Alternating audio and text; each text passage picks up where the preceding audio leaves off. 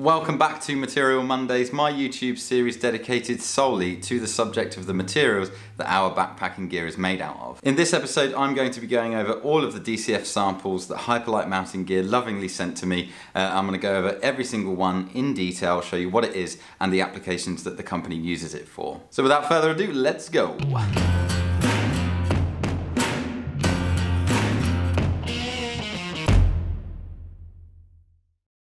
Hello fellow hiker and world traveller, Russ here bringing you the best tips and inspiration for hiking around the world. Just a quick note, this video is definitely not sponsored by Hyperlite Mountain Gear. I reached out to them a few weeks ago via email just asking for these swatches to be sent to me. Okay, so a few weeks ago I reached out to Hyperlite Mountain Gear, who are a really cool company out in the US who make ultralight backpacking gear made out of Dyneema Composite Fabric. I simply sent them an email asking me to send swatches of every single type of DCF that they use in their product line. They sent me every single sample except from DCF WPB, which is the one that they use for their high-end Dirigo tent. I think that's how you pronounce it. I don't know why they left that one out. If someone from HMG is watching, please do let us know in the comments section because we'd really love to know. Unless, of course, it's a secret.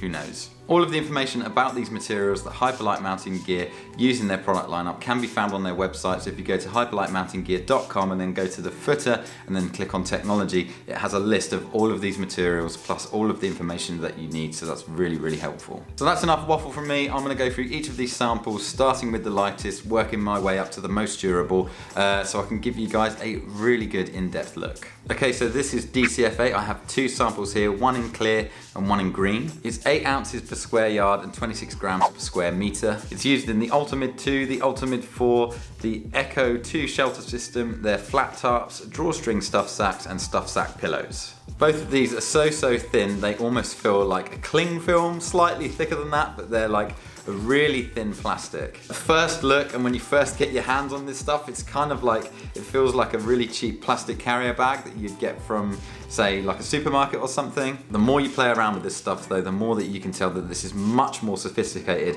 than just your standard plastic carrier bag material. You can see straight through the clear one, but the green one you can probably see a little bit less. If you scratch the surface of this DCF8, you can actually feel the Dyneema filaments that are crisscrossed between the two layers of polyester film. At first glance, there's definitely not really much difference in terms of texture and weight. I think it's just the color between these two. It really does feel like if you pull it hard enough, you might be able to like break it, but I'm just really pulling on this stuff, and it's like so strong for what it is. It's just such a really thin kind of film. It's very bizarre. But it's amazing how strong this stuff is. I mean, if you scrunch it up, it kind of, and then kind of take it back out, it just starts to look like tissue paper. But then again, if you just try and pull it, it's like, what is that? It's so strong. Unbelievable. Like, I'm just giving it everything I've got. I'm even digging my nails into it and it won't tear. I mean, if it tore, I would show you, because that would just be like, what? That is crazy how strong it is. Considering how strong this stuff is, it's very malleable and compressible. So I've got my Z-Pack Solplex tent and it comes in like a Dyneema stuff sack, and you can actually scrunch that down to nothing if your tent's not in it. And this is that little swatch of DCF8, and it scrunches down into like a little tiny ball of tissue paper kind of looking stuff. It's very thin. As far as I know, they're not using this DCF8 on things that are meant to be worn. This is solely for things like tents. They're pods that you can put like your sleeping bag in that are kind of specifically shaped for their backpacks, things like that. But you can imagine if a tent is made out of this stuff, it's going to be an incredibly light piece of gear. Okay, so that's DCF8. Now on to the next one, which is DCF11. Okay, so DCF11 is 1.3 ounces per square yard, which is 43 grams per square meter. It's used in their pods, the drawstring stuff sacks, roll top stuff sacks, stuff pack, and all of the shelter inserts. Because this is almost twice the thickness as the last one, which was DCF8. You can still see through it, and you can see the Dyneema filaments kind of crisscrossing through it. It's still very thin, but instantly I can feel just how much thicker this is. It doesn't feel like a film anymore. It does feel like a layer of a fabric. It's definitely more tangible. It's definitely stronger. It's weird though, because this is kind of like a dark brown, kind of grey colour. I wonder why each of their different ones have a different colour. Maybe it's just preference from the customers. That's the colour that they want, but they only sent me this DCF 11 in this kind of grey colour. If you scratch this one with your nails, you can actually feel and hear the Dyneema filaments a lot more in this fabric. And compared to DCF 8, this one, the Dyneema filaments are a lot more obvious. You can definitely see them more. The one thing about DCF is you can see these Dyneema filaments that are kind of going that way and then that way through the fabric. Now, if you pull it this way on this really thin one, it doesn't really stretch at all. And if you pull it that way, it doesn't stretch at all either. But if you turn it diagonally so that the filaments are going up that way and up this way, you can actually start to really stretch the polyester film. Can you see that? Can you see how that's kind of slightly stretching there? Also, I don't know if you can see, but the Dyneema filaments that were going straight up are now kind of going whoop, like that, in like an S shape. And that's just where I've stretched this fabric in the diagonal direction. And obviously the filaments within the polyester film have had to kind of basically go with that. So that's really interesting. So you can see how this Dyneema kind of grid that goes through it actually reinforces that material so much that you just can't do it that way. If you do it diagonally, you get a little bit of a stretch and a flex. Okay, so obviously I showed you earlier the DCF 8, when you stretch it one way it doesn't go, but when you do it diagonally, let's see if it happens with the DCF 11 now. Okay, so I've positioned it diagonally and I'm trying to bend it, and I think because the DCF is more tightly gridded throughout this fabric, it just doesn't happen so much.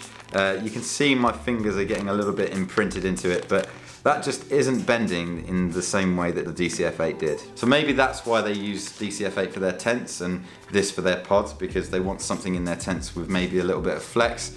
I really don't know if that's the answer. If anyone knows, please do let us know in the comments section. But yeah, this DCF 11 is even more stronger. I mean, I can't even tell, I wouldn't be able to tell the difference. They're both almost just as strong as each other. One's just a little bit thinner than the other. Okay, so let's kind of scrunch this up now and see how small I can get it. And yeah, compared to DCF 8, it just doesn't scrunch up as much. I mean, even though there's less fabric in terms of its surface area than the sample that I had for the DCF 8, this just kind of doesn't scrunch up half as much. But still, it really does compress down quite well. Can you see now that I've scrunched it up, it just kind of keeps a lot of that pattern that I've just imprinted into it, and it starts to look like tissue paper. It's really interesting stuff. But yeah, really light stuff, very similar, almost twice as thick, and I can see why they're using this for like their roll top stuff sacks, because it's just going to be a bit more durable and it's going to be able to take all of that scrunching down and all of that a little bit more, whereas the DCF 8, a little bit thinner, probably just needs a little bit of flex for their tents. Okay, so that's DCF 8 and DCF 11. These are basically DCF sheets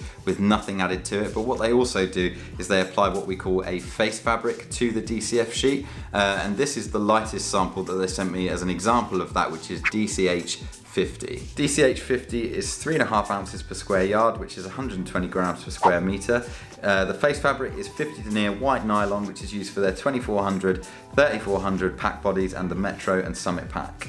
DCH 50 has definitely got like a more dense filament layer of Dyneema in it, but the face fabric is that 50 denier nylon which I mentioned, and you can feel the difference on both sides. So this isn't just the DCF which I showed you earlier, this is also got that extra layer of fabric on top. That extra layer is going to give added durability against abrasion, so if you're rubbing your pack up against rocks and you're going scrambling, when you're putting this backpack down on the ground, it's just going to protect that Dyneema composite fabric underneath the face fabric. You can't really see through it as much anymore. My fingers are kind of just blurred as I look through that. It's starting to feel a little bit more like the same thickness as a piece of paper. The shiny DCF side is what's going to be on the inside of your backpack or any other item of gear that they do in this, and then the face fabric is what's going to be on the outside, so that's why it's there to protect against abrasion. The face fabric almost gives it this kind of matte finish, which is really cool, but I can imagine if you're taking this out in the desert where it's really dusty, or if you get any kind of dirt on this, it's going to really show up. I think I should definitely do like a stain test on these and see how it fares up if you drop like mud or something on these, so stay tuned for that. That's a really cool idea that I've literally just come up with. Okay, so getting thicker now. I mean, I can't even pull DCF 8 apart, but if I do this one, it's just damn near indestructible, like really strong. I've just dug my nails into it too, and you can kind of just see a little bit of the markings that I just put on that. This stuff is like starting to get incredibly tough now. I can fold this just like a piece of paper, but I can't really scrunch it up in exactly the same way. It just kind of bounces back. So it's definitely a thicker and a much more durable form of the same materials that I showed you before. You can see how we're really truly in the realm of backpack materials now. I don't think you'd really want a backpack that's made out of DCF8 unless you wanted to go seriously light. I have seen people that have tried to make backpacks out of DCF8 or similar kind of weight material, but they just disintegrate. All of the stitching just starts to break the fabric apart. But I can imagine trying to put a sewing needle through this, it just starts to really take the stitches very well. The backing really starts to change the nature of this fabric, and you start to really feel like this is two different types of fabric completely stuck together. If you look really closely, you can't really tell if it's a weave or not. I mean, I haven't got a microscope, it's very tightly woven if it is. Definitely getting stronger and into the type of material that backpacks will be made out of. Okay, so that's DCH50. Now I'm going to talk about the next level up of fabric, which is DCH150. You may have noticed earlier that the first two fabrics were called DCF8 and DCF11, but these are now actually DCH, and I think the H stands for hybrid. You can check that on their website. But that basically really entails that these fabrics have a face fabric on, as well as the DCF that's underneath. Okay, so DCH150 comes in black and white, and it's 5 ounces per square yard, 170 grams per square meter. It's 150 denier nylon face fabric for the 2400, the 3400 pack bodies, the Daybreak, the Metro and the Summit pack, and 150 denier white nylon for the 4400 packs. With the white one, you can't really see my finger through the back of this. I don't know, you might be able to see my thumb a little bit, but with the black one, it's almost completely opaque now. It's really difficult to see through. You can kind of see my face or the background kind of poking through the Dyneema filaments that are in that black one, but yeah, it's getting really thick. There's not really any difference that I can see just by looking at it or touching these two DCH150s except from the colour. Obviously they make the 2400 in white, which is DCH50, and then also my black one, which is DCH150. So both of these DCH150s are used for different products in their product line. I've always wondered why they don't use the white DCH150 for their 2400 and only use the black one and then use the DCH50 for the white one. I don't know, maybe it's just customer preferences. They always tend to go for the white one and the thinner one, and they just don't bother making the pack out of the thicker white one. Who knows, that's a really good question. I hope one of you guys can answer. The black DCH150 is the exact same material that my 2400 Wind Rider here is made out of. It's been such a great backpack. It's really held out. I've had it for over a year. It's been with me on all of my treks around Southeast Asia. It went to Everest Base Camp with me. I've hiked hundreds of miles in it. I've really put it through its paces, and you can really tell that this is so strong it's going to last a really long time for a fabric this thin. The white one's actually just quite shiny, but the black one you can really see the Dyneema filaments, which are white, within the polyester film. It's really interesting to see that, and it's a really cool looking material. It almost looks a bit like a rubber or a leather or something like that. It's very, very odd. We're kind of getting into the thickness of like a thin card now. It's no longer like any kind of tissue paper. This stuff is really tough, and yeah, you can see why they're making their backpacks out of it. Last but not least, the final fabric swatch that I've got for you today is DCHW.